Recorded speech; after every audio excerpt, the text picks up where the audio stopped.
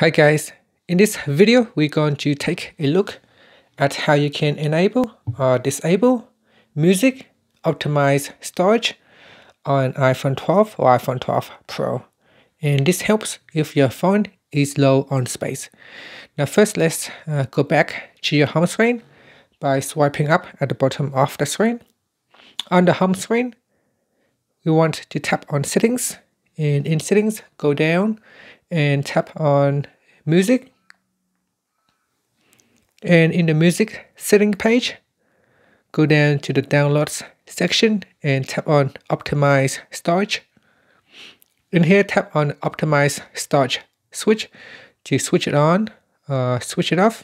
If you switch it on, it says you have to select a minimum storage. By default it is set to none or 16 GB.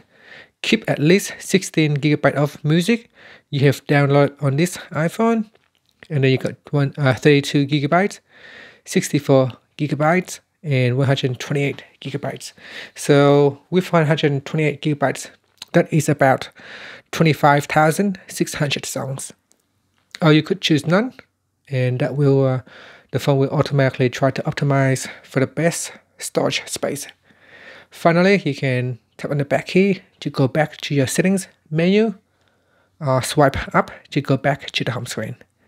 And that's it. Thank you for watching this video. Please subscribe to my channel for more videos.